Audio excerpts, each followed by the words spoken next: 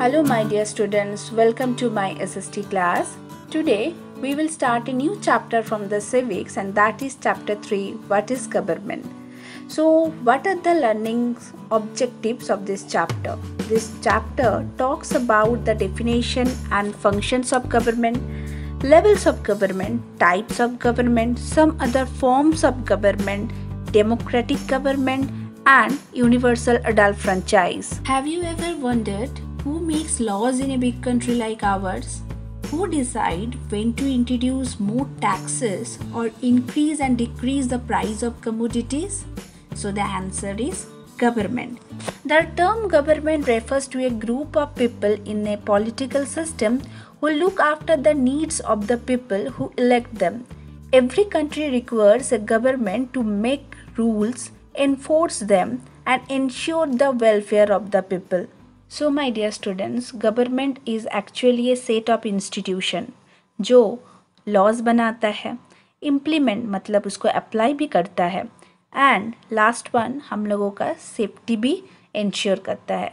Okay, and this political system is called as government. So the next question is, what are the functions of government?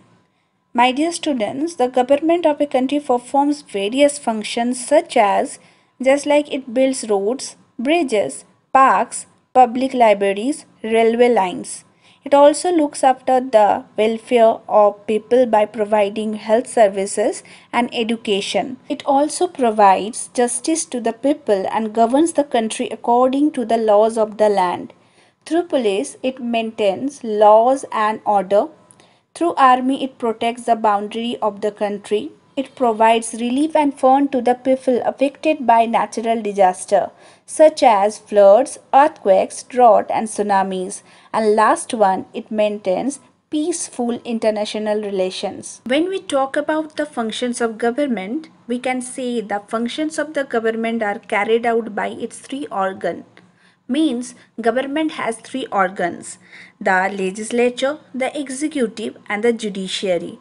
The legislature, which is the law-making organ, the executive, which implements this law, and the judiciary, which sees to it that these laws are carried out. So legislature organ law बनाता है, executive organ जो है उसको implement करता है, and judiciary organ जो है उसको लॉज को प्रोटेक्ट करता है एंड ऑल्सो इन्फोर्स करता है.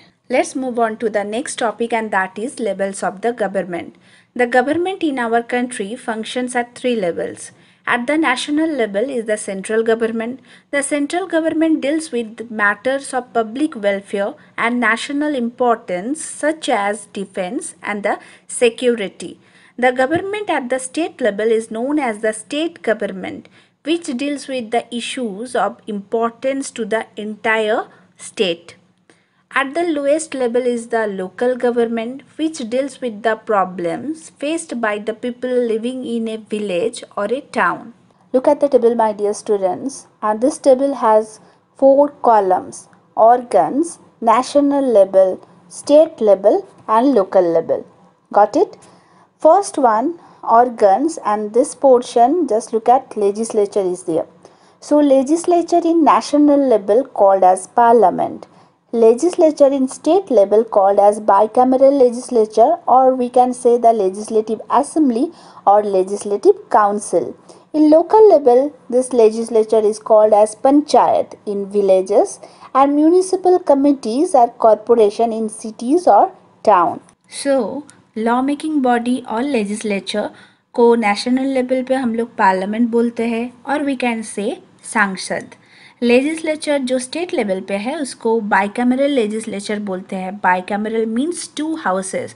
The legislature which has 2 houses just like legislative assemblies and legislative council, Vidhan Sabha and Vidhan Parishad.